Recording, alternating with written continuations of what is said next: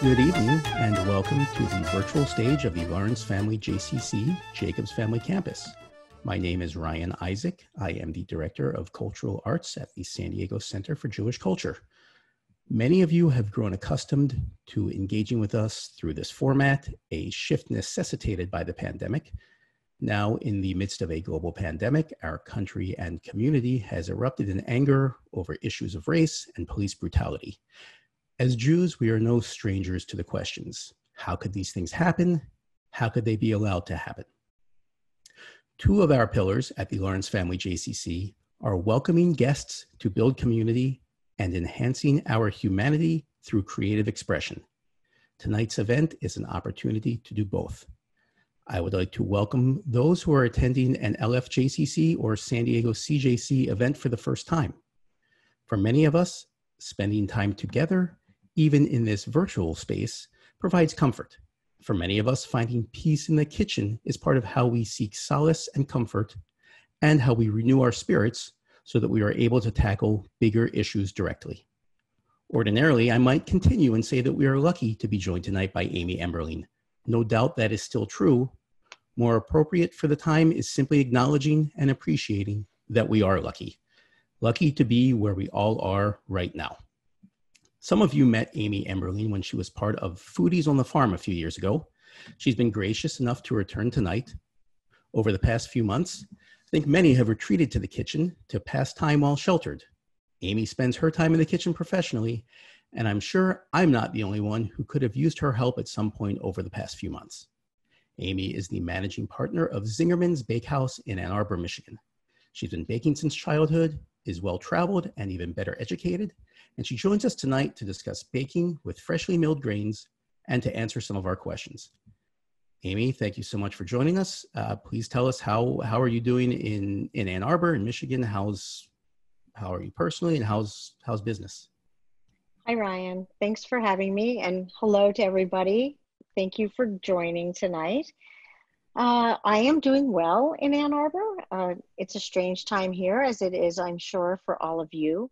At the moment, we're getting ready to open up the state quite a bit starting next Monday. And so we're going through a lot of conversations about how to change our business and what we can do to make sure that our customers and our staff can be safe in the sort of the next step of opening. So yeah, things are pretty good here in Ann Arbor, as considering what's going on. Have you been doing any baking, doing anything differently during the closures, during the impact, throughout the impact of coronavirus, or is it just business as usual for you? For me personally, I have been doing a lot of cooking. So if some of you have been doing a lot of cooking or baking at home, I have also been enjoying that. I have actually really enjoyed the fact that we can't go out to restaurants. I love restaurants. I've been going to restaurants since I was a little child, but it has been sort of an interesting reprieve from that. And what you might be particularly interesting to this crowd is I've been spending a lot of time cooking from the book by Michael Solomonov called Zahav. If you don't know that book, I highly recommend it. I think he's an excellent chef and the recipes are really, really great. So I've been making a lot of Israeli and other Middle Eastern food during this time. I sort of feel like I have to stop cooking a little bit. I've been cooking so much that I'm not reading any books. I'm going to put a little moratorium on spending time in the kitchen and trying to get myself to do something else for a little while. I haven't been baking at home a lot. I have just come up with a couple of recipes that I want to try out, but I've definitely been cooking.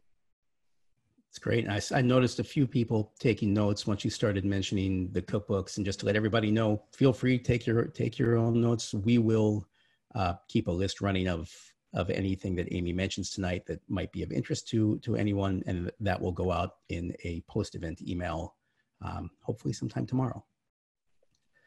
Amy, what out of that cookbook have you liked? What do you recommend?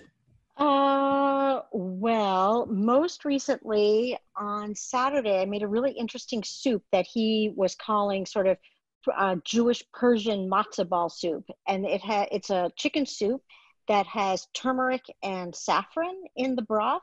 and chickpeas, and then you make dumplings out of ground chicken, and it has chickpea flour in the dumplings.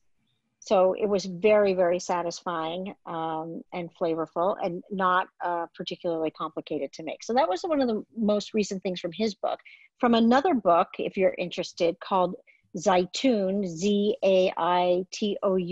It's actually cooking from the Gaza Strip. I made a recipe called maklouba. It's a very common Palestinian dish. It's a layered dish that you then that has rice on the top, and then you turn it upside over after you're finished cooking it. And this is a vegetarian version.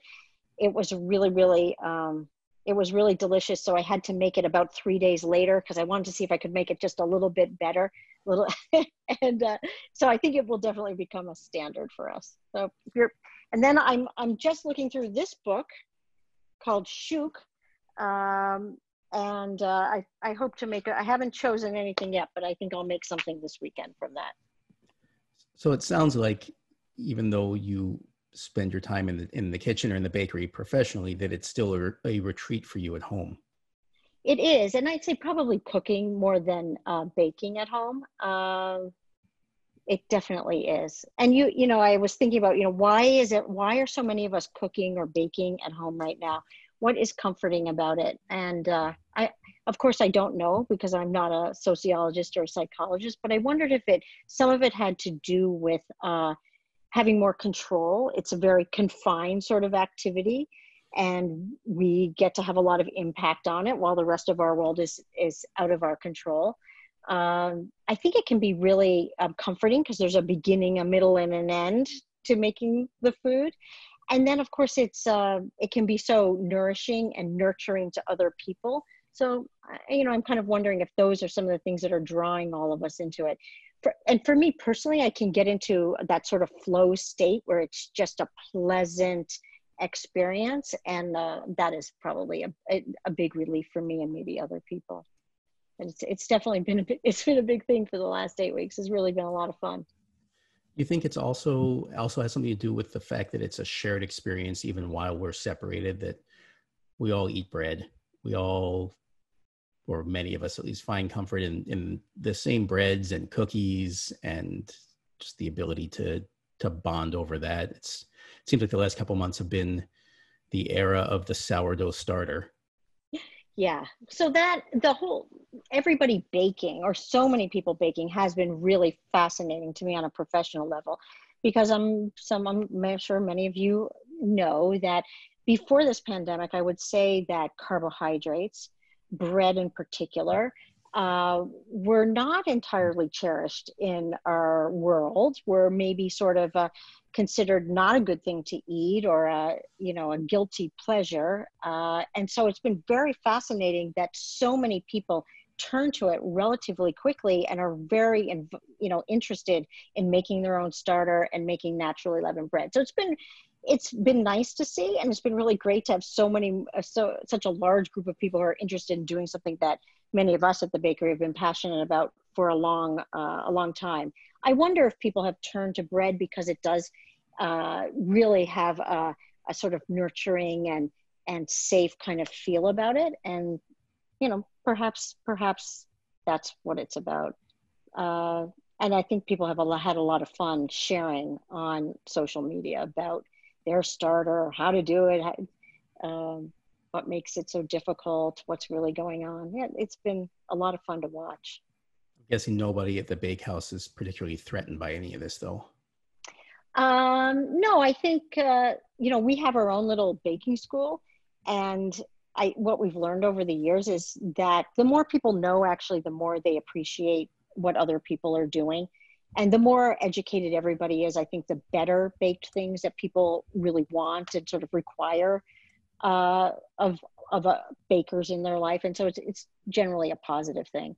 Another really interesting thing that happened because of this and so much baking, and because the supply chain wasn't ready for it, is that people started calling us and wanting to buy flour, which, we didn't sell a lot of flour before this, but suddenly we were selling literally 1,000 to 2,000 pounds of flour in a week, packaged in little 2-pound bags. So we had to figure out how to do that in a way that, wasn't overly time consuming, and people couldn't get yeast either. So I don't know if you had realized or have you read why this was happening or why there were shortages. And it was because so many of us were not baking at home that the millers were not really prepared for this level of demand of flour in consumer level packaging. So there was no problem with the supply of flour in the country. We never had any problem getting flour for the bakery. It's just that the millers didn't have the packaging available to meet the demand in the grocery store.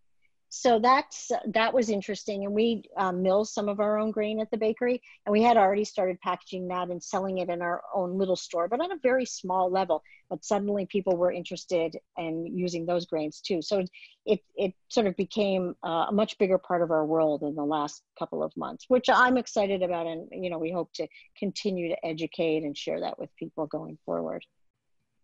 I find that fascinating, Amy. And we've had a number of conversations with filmmakers, and the film industry is also, like most industries, has been disrupted during COVID. I know you have an MBA. You've got a business background. What kind of opportunity did this present for you for the Bakehouse, and how did you manage to distribute 2,000 pounds of flour in a week? Well, we have our own shop, but we're also mainly a wholesale bakery. So we have a lot of wholesale customers. And so it just went out on our normal distribution. So it was local? It was local. Okay. Yeah, it was local. We do, one of the sister businesses of Zingerman's is Zingerman's Mail Order that ships to consumers all over the country. And so they are also shipping flour to anyone who had bought it from their site. But yeah, this was a major disruption in sort of what was going on. People calling us for yeast because they couldn't get yeast. Other restaurants calling us for yeast because they couldn't get yeast. So that was all very interesting. The other thing that happened that was, I think, great, that I'm super excited about, was that we started teaching our baking classes online. So people had asked us to do this in years past, and we thought, oh, you know, it can't be the same experience, and how are we going to teach when people are not in the same space with us, because all of our classes are hands-on. But in this situation, you know, we really didn't have much choice, and people wanted the connection, and so many people were baking, they wanted the instruction. So we thought, okay, well, we'll try it. And I have to say, it's been so rewarding, because we realized that it allowed for things that our in-person classes hadn't allowed. First of all, there are people who sometimes want to come to our classes who have different disabilities, or, you know, maybe they're just older and it's difficult for them to do some of the baking on their own. They need a little bit of help, or maybe they don't want to drive to our school, or they don't want to come. Yeah, they don't want to drive these long distances. And so now they can do it in their home. And so if they had some kind of disability, their home kitchens are set up to work for them, and now they can actually take the class. Also, our classes are relatively expensive, but when we do a virtual class, we could charge a lot less money. So it really democratized the classes. So for those couple of reasons, I was super excited. The other thing that we found out is that people actually learned better when they were in their own home, because they were using their own tools, and they were in the context that they were going to repeat this in, and they could ask us questions about, oh, their oven, or would this cookie pan work, or was this whisk okay, because it was the only one they had, and then we could immediately help them with that. And so I think the ability for people to repeat what we did in the class is really going to increase. So we're going to continue to do these classes long after the pandemic is over, because I think they have a real benefit to the community, and they are allowing us to kind of reach our mission in a way that the hands-on classes were not able to. So we'll do both. Incredible. A couple of new dynamics to the business during this time. And absolutely. Have you been able to gauge how many new customers you brought in through these programs, through the online cooking classes? You know, Ryan, that is an excellent question, and I have not taken the time to do that. But I will say that in these online classes, there can be 12 people in a class. So we haven't expanded it, beyond just because it can be virtual, because we want to really be able to help people. But often there are only a couple of people from Michigan. So one day there was someone from Florida, there was someone from DC, there was someone from Colorado, there was someone from Arkansas. And many times people say, I always wanted to come to your class, but I couldn't make it to Ann Arbor. And now they have the opportunity. So I think a lot of those customers are obviously new attendees. Actually got a comment in the chat from a couple people who have attended the classes. One person, Elisa Connolly, checked in and said she's a new customer and she's taken 3 classes already and registered for 3 more. Oh, wow. Well, thank you. That's so nice. So yeah, well, that's great. It's fun. Another question just came in and it's relevant to what you're discussing. So I'll present it now from Maxine Endy. She wants to know if you make your starter first and then use it for your class. So we haven't done any of the naturally leavened classes online yet. We're planning on doing one in the first week of July, where we'll have something every day for about 7 days, because we've learned from listening to people and seeing conversations online that people really struggle. Is this what it's supposed to look like on the second day? Is this what it's supposed to look like on the third day? So in that class, we will actually make the starter, and then on the final day, people will make a loaf of bread with it. Fantastic. A couple of other questions that just happened to come through, and while we're hot, we'll stick with them. In terms of subject matter for your classes, which ones work the best? I would say, practically any pastry class works well. The classes that are difficult are the bread classes, because for any of you who've made much bread, a lot of what happens in making bread is elapsed time. You need to be patient. And so it's a little bit difficult to do the scheduling with online classes. You have to do them sort of over 2 days. So they lend themselves a little less well to doing online classes, but pretty much anything else works perfectly well. And the bread does, in terms of teaching it. It's just the scheduling, it can be a little more complicated. To get back to one of the big topics for tonight in terms of the freshly milled grains, and you mentioned earlier on about how carbohydrates and bread became became kind of culturally faux pas for a while and steered away from. Can you talk about the benefits of how you're making the bread and what goes into it, and how that differs from what's on the grocery store shelves?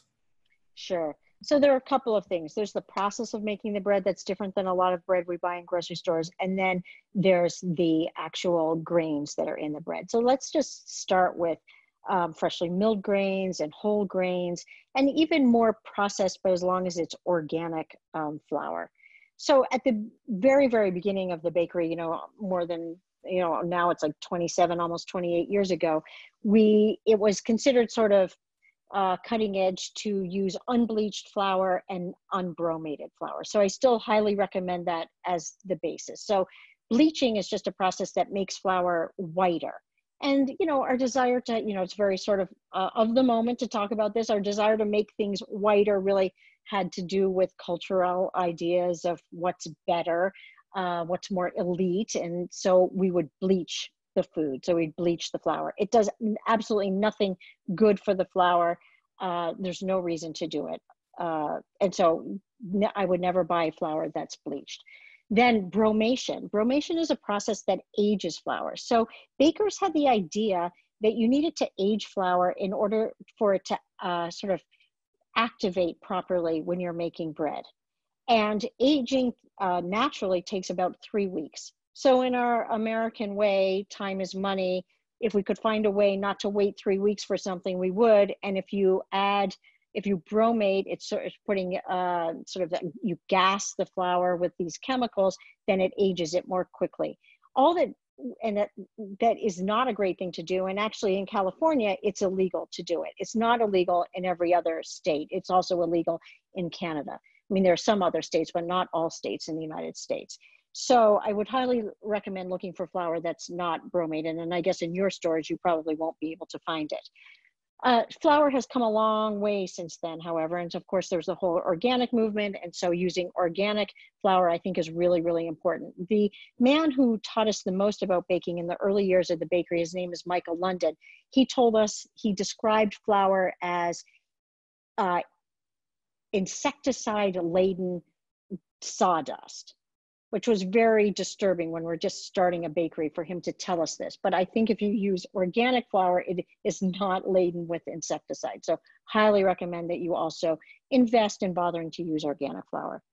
So that's sort of the world that artisan bakers lived in for a very long time. And I would say it's about the last decade or less in which we all started to become much more interested in whole grains and in local grains, and to some degree in ancient grains.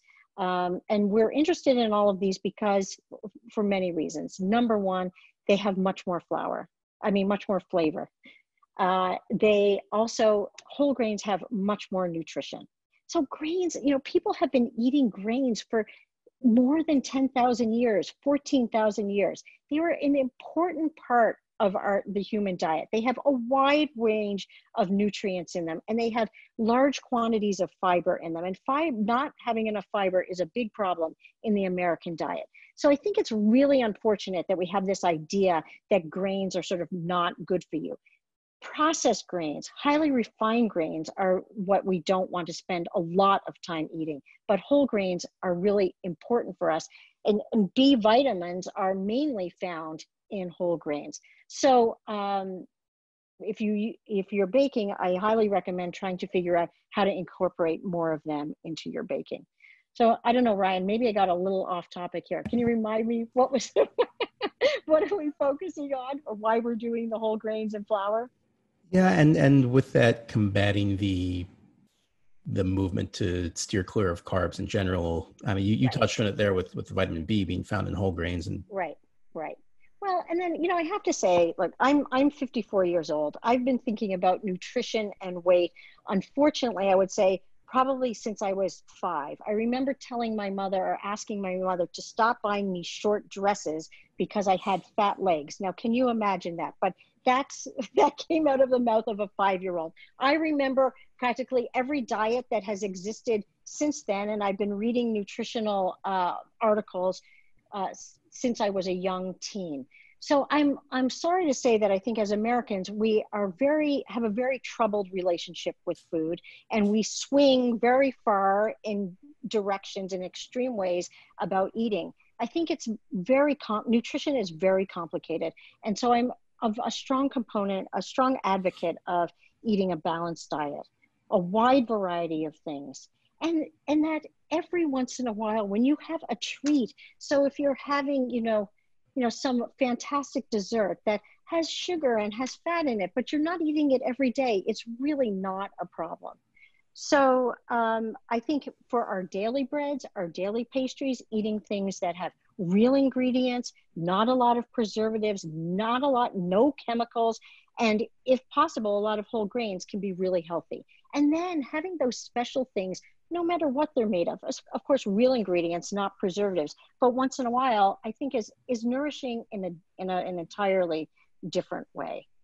So I feel pretty strongly about that after being in this, professionally in the food business for so many years, and watching us swing back and forth and try to get rid of whole categories of food from our diet. It just doesn't work.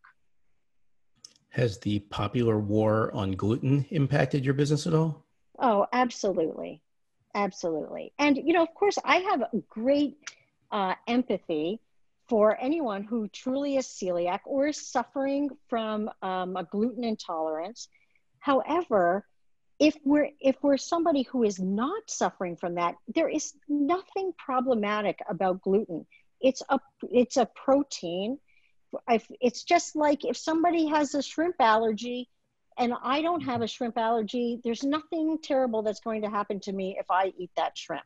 So somehow we got onto this thing about gluten, and I think it's really, truly misguided. And what's unfortunate, I think, about it is that there are things that are problematic about our diet, the typical American diet. And if we get distracted by these things that are not the core thing, I think we waste our time focused on the wrong thing. And we clearly have some issues with health and diet in our culture. And I really wish that we could focus on the things that are truly problematic and not sort of, get hung up on this, this 2-year period, it's about fat. This period, it's about salt. This period, it's about refined carbohydrates. This period, it's about gluten. you know, who knows what the next one is going to be. I've actually noticed more and more how often gluten-free is stamped on some kind of bag of processed food, as if Right, that's supposed right, to, allow us to eat the whole bag of whatever kind of chips it might be, right, or whatever else that right, is. right. Or an app, an app, something that's clearly, gluten free anyway. Right. So sorry if that I spoke strongly about it. It's just after having been involved in food for so many years and lived through these diet changes, I have some pretty developed thoughts and feelings about it. I'm curious to hear more, and I know your educational background is very interesting, business school and then cooking school in France. When you were studying and in school, were you always engaged in baking and in the science and health behind food? I think that for whatever reason, food has been sort of something that's always interested me. I remember when I was in college, I took a class, sort of a recreation community rec and ed class in cooking, and my friends were like, "What is wrong with you? What are you doing taking a cooking class?" And I spent a lot of time, instead of studying, going to the local restaurants and tasting different things in bakeries. So yes, food has always been something that's really drawn my attention. Getting a lot of questions now, Amy. The easiest one we'll start with is Marilyn Tedesco asks if you could describe the two bread toppings behind you on your background there. I didn't take this picture. Someone else at the bakery did. I think one of them is actually whipped cream with berries on it, and the other one is avocado. And I'm not quite sure what is on that avocado. I can't quite see on my screen. I'd have to look in a different viewing. But what's For interesting is the bread. It's called State Street Wheat. I don't know if many of you are aware of an organization called the Bread Lab in Washington State. It's associated with Washington, uh, with the university there, and they're doing incredible work developing different grains that can grow in all kinds of communities across the United States, because a lot of the grain is really being grown in the American West, and it became very concentrated there. It used to be grown all over the country. And with them, they worked with a variety of artisan bakers, and we've started what we're sort of calling approachable bread. So this is soft bread, but it is sliced, and it can be sold in grocery stores, and it has to cost less than $6, and it has to have fewer than 6 ingredients in it. So if you go and you look at bread in a lot of grocery stores that's in plastic, they have a long list of ingredients. And so this is an effort to get good and nurturing food to people who maybe wouldn't think of going to an artisan bakery. It's sort of more approachable or appealing because it's soft, while a lot of bread in the bakeries that people call artisan is, very crusty. It's already sliced, which is bread that, many people are sort of used to dealing with, rather than bread that requires them to have a certain nice serrated knife to use. And the flavor profile, it's not particularly sour. So it's a project that's going on with a variety of artisan bakers across the country. And for every loaf that we sell, we all make a donation back to the Bread Lab to support their work. Nice, that's great. One of our home bakers asks, what other traditional grains do you suggest people can try out? Well, a lot of people are really interested in something that's called einkorn. I don't know if any of you know what einkorn is, but it's it's supposed to be sort of the original, the mother of all wheat. So it's one of the most, or the most ancient form of wheat. It is nice to use in making scones or shortbread cookies. It doesn't make bread incredibly well because it doesn't have a lot of the great kind of protein that gives strong gluten. It does have a lot of protein in it. It's quite nutritious, but not all proteins work in the same way. So that would be an interesting one. Another interesting grain to use is spelt, which is another form of wheat. And I also think that if people baked with rye a little bit more, you can use it obviously in bread, but you can make shortbread cookies. You can make pie crusts out of it. You'll often see it online in recipes with chocolate. So like brownies made with rye flour. Sometimes people get confused and they think because Jewish rye bread in particular often has ground caraway in it, that rye has a strong flavor, but it doesn't. It's actually quite sweet and mild. So you might enjoy trying, playing around with rye and substituting it in recipes also. Are many of these recipes in the cookbook that came out a few years ago? No, so that cookbook was sort of to commemorate the first 25 years of the bakery, and we hadn't started to go in this direction yet. And so since then, we've started to change some of those recipes and use different grains in it, and freshly milled grains and whole grain.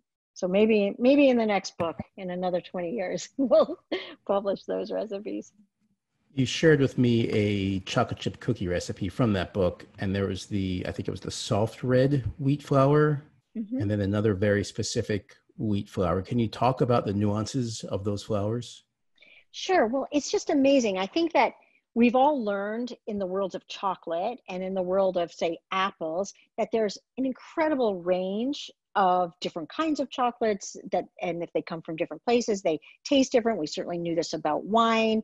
And if you look at all the heirloom apples, there are all kinds of different varieties. And the same is true with flours, wheat, different versions of wheat. So they have some funny names, like Turkey Red is one of them. And each one is really unique unto itself and has a slightly different flavor profile.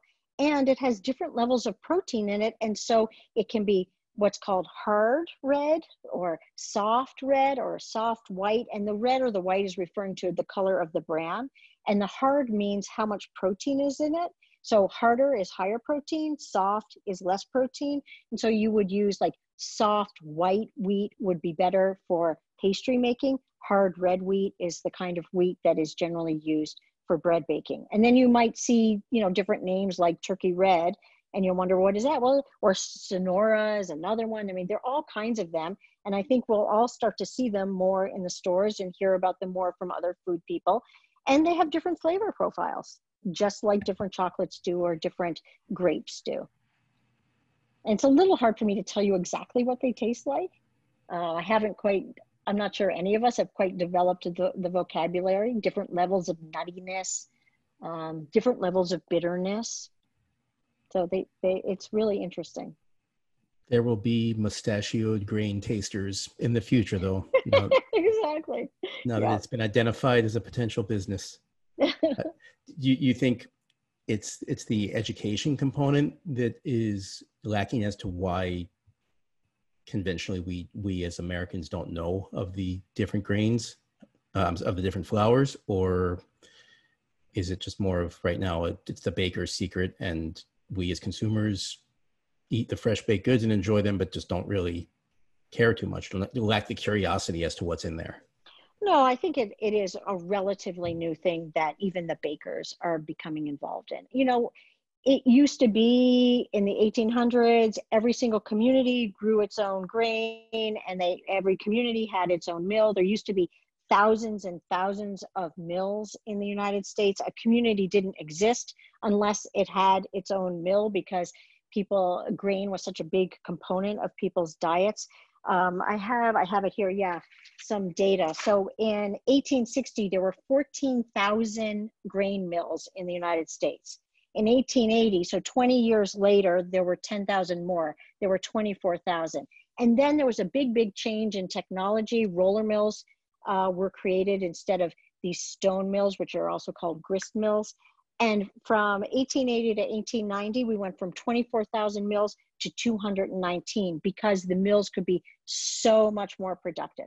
Now in the United States, there's just been huge consolidation. So in the consolidation of the mills, we also had the consolidation of the agriculture. And when we had consolidation of the agriculture, we also started to limit what kind of grain we grew. And it became many fewer varieties. And they were varieties that were developed in order to have incredible output, volume. some of you may remember, it was a big thing in the 70s to grow enough grain to kind of feed the world. So it came out of a good place. But what happened was, as we got more industrialized in the agriculture and in the milling, many of us sort of lost any knowledge about really what was flour, where did flour come from? What is what is this? What does a wheat berry look like? What are the components? Many of us, me included, and many artists and bakers, even 20 years ago, we weren't very engaged with that. Flour is what you could get in the grocery store, and then we had the idea that it was all the same. So it's just a continuing interest in getting better and learning more that bakers and farmers are sort of investigating different forms of wheat and other grains. And now as we start to use them, we're starting to educate other people like all of you. And so you're hearing this talk tonight. If you hadn't known it before, then I think you'll start to notice things in your community, in your stores and online. And I imagine, your knowledge will continue to grow. So I think it's actually a relatively new thing that we're all talking about. Has that evolution accelerated lately? It sounds like from what you're saying that it has, that the last 5 years you've definitely learned a lot. And there were absolutely, and it really started the green markets in New York City. There were and they noticed that they were demanding a certain amount of local agriculture for anyone to come to those green markets, but the bakers were allowed to do whatever they wanted. So it didn't matter where any of their ingredients came from. And then they started to think, well, this doesn't make sense. This is a green market. This is a farmer's market. The baker should be held to some level of accountability for using local food. And so because of their interest in that, then people started growing it, then people started to use it. And so we really have to thank some of the wonderful people. It's called Grow New York NYC, who kind of started this movement about 10 years ago. And, then people are interested, they talk to one another, and it's continuing to evolve around the country. So we have a question that feeds in nicely with that from Ilana Miller, the aptly named Ms. Miller for tonight's event. She asks about Ezekiel bread and the other sprouted grain bread. What does that really mean? Is it good marketing, or is there some nutritional value behind it as well? Well, I think that many of us don't really know. And so what it means is that you actually allow the wheat berry or the grain berry to sprout, and then you dry it, and then you grind it, you mill it. And there's some people think that there's more nutrition. I've spoken to some people some millers who actually make it, and they say they don't know that there's more nutrition, but they do believe that maybe it's a little easier for people to digest. So I don't know. I'm not actually a scientist. I haven't done the studies, but that's what I do know of. That's what I've heard about it. Can you talk about grinding your own flour at home? Sure. I mean, now if you go online, you can find mills that you can buy. I am super excited about the possibility of people grinding their own flour at home. One company that I particularly love is called Mock Mill, MOCKMILL. You can also go to an online company called Breadtopia. They have mills available. A mill won't take up any more space in your kitchen than, say, a Cuisinart, or a coffee maker. They're about that big. And milling your own grain is just like grinding your own coffee. So if any of you are into coffee enough that you grind your own coffee beans every day, you can buy all kinds of different grains in their berry form. And then when you go to bake, you just, you take a cup of grain, you put it at the top of this machine, you learn a little bit about exactly how you want to mill it in your machine. Some of them are very simple and they just have a few settings and you choose the setting. Some of them are a little more complicated. They actually have stones and you learn exactly how to adjust those stones so that you get the grind that you want. And literally in 2 minutes, you've freshly milled grain for whatever you're making. And it's amazing to me that the smell of that freshly milled grain the aroma is so much stronger than any flour that we can buy in a store. And 80% of our sense of smell, our sense of taste is our sense of smell. And so I believe that truly adds flavor to anything that we're making. So you're making a simple pancake and you grind your own flour for it, it takes that pancake from, a good one, a 7 or an 8, to a 9 or 10. And it's very easy to do. And also, when you're freshly milling it, there more of the nutrients are in it. The grain is more alive, so it's good for us. I think it's just a fun thing to do if you have children in your family, to educate them about the food. So many, many reasons to do it, and very easy to do. This is so exciting, Amy, and you helped me out because while you were answering, I was wondering, am I going to discuss this with my wife first, or just order it and let her know once I open the box? But now I can use the children as my pawns, and we've got it all taken care of. Well, I think it can be a really interesting science experiment for them to do a lot of things with. You could sprout them just to see what happens. You can mill them. Yeah, you can mill different ones. You can make sure with the same recipe out of different grains and see exactly how they taste. That's different. You can make a gluten ball. Has anyone ever done that? It's super fun. So, sometimes this idea of gluten is this mysterious thing. Well, it actually, you can, if you just take flour and water, take a cup of flour, put in a quarter cup of water, knead it into a little piece of dough, then put it in a bowl with water. And then you rub the ball, and you'll see that the starch comes off it, and you end up with cloudy water. So you dump the water out, get fresh water, you keep going, you rub it and you rub it. It's like washing this thing. And in the end, you'll end up with this slightly gray-green, sort of mucousy looking material. And that is gluten. So that's also another really fun thing to do with kids. I haven't done this, but I was told that if you take that gluten ball and you put it in the microwave, but you should look this up online because I'm sure you can find it, that it actually sort of balloons out. So that is also a fun thing that you could do with kids. This is great. We might have to sign you up to do a virtual camp for us at the JCC. Okay, I'll be there. Question that sounds like it should come with a punchline. What's the big deal about King Arthur flour? Oh, that's so interesting. So King Arthur is a really wonderful, wonderful company. Super socially responsible. They're employee owned. There's this category of companies that you have to go through a long process called B companies. They're also a B company. You can't be a B company unless you're incredibly socially responsible. What's fascinating about King Arthur is that they don't actually mill their own flour. So they have flour milled for them by all kinds of different millers all over the country. But what they do for all of us is that they make sure that the flour that's in those bags is very consistent and up to their specs. So you can really rely on the flour that they put their name on. So for years and years in the bakery, I'd say the first 12 years of our history, we only bought King Arthur flour because they educated us a lot and we could really rely on the consistency of that flour. So that's what's good about it. But there are other companies that are good also, and they may not be quite as socially responsible as King Arthur is. Right. Question going back to your classes you've been offering, the online classes, are they available in some sort of archival vault, or is it? We have not recorded them yet. That's sort of next on the line to decide whether we want to do that and put them out. Okay. You've run the gamut of a variety of baking ideas and practices tonight. Any simple advice for the more novice baker, and then we can shift and go into maybe a more advanced play for people who are looking to up their game right now? Sure. Yeah. Well, I would say even when making something really simple, so if you're a novice baker and you're making something simple, it can taste much, much better if you use really great ingredients.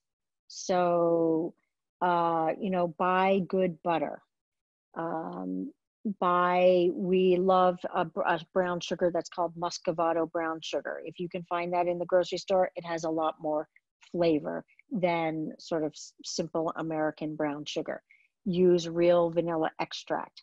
So you can, I am a firm believer that things don't have to be complicated to be wonderful. that often some of the most wonderful things are the simple things, and they can be even more fantastic if we just use really, really great ingredients. So that's one bit of advice. Another is if it's the first time you're making a recipe, I highly recommend following the recipe as it's written. I know maybe, I don't know if it's like an American thing, but we always want to do something a little bit different, or, oh, could that be right? I love that when we're teaching a class and the student says, are you sure? Like, yeah, we're sure. That's why we're telling you. So if it's written, now not all recipes are fantastic, but it's even my rule to follow the recipe as it's written the first time. And then after that, maybe adjust the recipe. And then one final tip that we always teach is it's really much more accurate to use a scale than to use volume measures. Now, not all recipes are in weights, but if you have a recipe that's in weights or you have a good conversion chart, we highly recommend weighing your ingredients. Often people say to us, I made this one day and it was great, and the next day I made it, it wasn't so great. Well, a couple of things could happen. Sometimes we don't measure exactly the same way. It depends on how long, say, flour or sugar has been sitting somewhere, or how much moisture is in it because of the season. And so you don't get the actual same amount when you're doing volume measures. Another thing that happens is sometimes we make mistakes when we measure. So we also teach, although it seems maybe like a lot of work, measure out everything before you start the recipe, and then double check it as you're putting it in. Because I don't know how many of you have done this, but I have certainly done it many times that I was doubling a recipe and I doubled 2/3 of the ingredients and I forgot to double the other ones. Well, if I had measured them all out and double checked it, I would have caught that mistake. So I hope those are helpful to people. Those are great. And we got a couple more questions for you that are coming in. One from Judy Chapnick, who, in addition to the question, says the University of Michigan students miss Zingerman's. What do you think of cup for cup flour? Gosh, I am not, I don't know cup for cup flour. Okay, well, you know what? Tell me about it. I will see if Judy has a little more to say. And in the meantime, she also wonders, is Zingerman sold anywhere but in Ann Arbor? Well, many Zingerman's products are sold through Zingerman's mail order. So you can go to zingermans.com and you can have things shipped to you. But we don't sell we don't really sell outside of Ann Arbor besides Zingerman's mail order. One of the parts of the whole Zingerman's community, our vision is to be local and to stay in the community and to not grow beyond it. We have this idea that we are who we are very much because of our interaction with our particular community. And we want to be able to give back to the community. And so we prefer to live in the community where we're working. And then we teach many of the things that we do to other people in the business world and encourage them to kind of do similar things that we do. We give our recipes away and teach a lot of our business practices so that they can, create businesses that are like ours in their community that's a little bit different, that matches the world that they're living in. I'm going to see if Judy wants to clarify her question. In the meantime, though, we do have a quick poll while we're waiting. See who has been doing some baking during this time, so feel free to respond. Judy, cup for cup is gluten-free and the measurement is the same. She said she hasn't used it, but friends swear by it. I think the best thing is just to try a simple recipe with it and see how you like it. Yeah, I'm not aware of it. Okay. Couple more. Karen says, Karen's excited about your growth of the milling, of the in-house milling of flours. She's purchased the Michigan soft red wheat flour from you, and she was wondering if you had a recommendation of what it would be best used for. I think it could make a really great biscuit. It could be a really nice addition to a loaf of bread, maybe not all of the flour. I would, 30% of the flour in any bread recipe that you have, it would be really good in. Very nice. We made a nice baguette out of it. It's pretty versatile. That's great. Thank you. Final question from Brian Kranzler. How does baking in a convection oven change how the recipe comes out? Well, so convection ovens, for those of you who don't know, are just ovens that have a fan blowing in them, and it makes it feel like it's hotter in there, just like if you were, outside and you have the wind blowing and it's very hot, or wind chill if it's very cold, which is more common here in Michigan than being too hot. And so for things like croissant or cinnamon rolls, a convection oven is really, really great. It helps them get sort of a bigger lift or a jump in the oven. And I like that very much. And I often find that convection ovens give better browning to pastries than a conventional oven. That said, making a cookie or a pie, it really doesn't make much of a difference between the two. In terms of bread baking, though, we always recommend that you do not use a convection oven. When you're baking bread in a convection oven, the blowing air dries out the outside of the bread, often before all the yeast has sort of given up produced all of its carbon dioxide and gotten the whole lift of the bread. And so what happens is you have this tight exterior that constricts the bread, and you don't get the nice hole development in it. So it's better, if you have a choice, to always use the conventional settings when you're baking bread in your oven. Thank you, Amy. And I know you're in Michigan. It's nearing 10 o'clock.